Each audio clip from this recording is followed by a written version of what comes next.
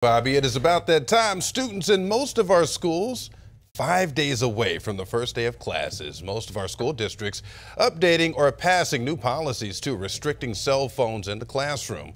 The biggest reason here to remove a major distraction for students and help them focus on learning. The new policies are causing mixed emotions. I think at first it will cause anxiety because they'll be looking for their phones. They have that immediate urge to check their phone or see what's happening.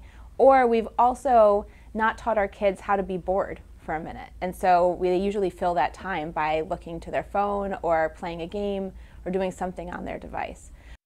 Now they have to actually interact, right? She also tells us the anxiety should be short-lived for most. Most of the new policy is allowing kids to have their phones with them during class, but they must be on silent and put away.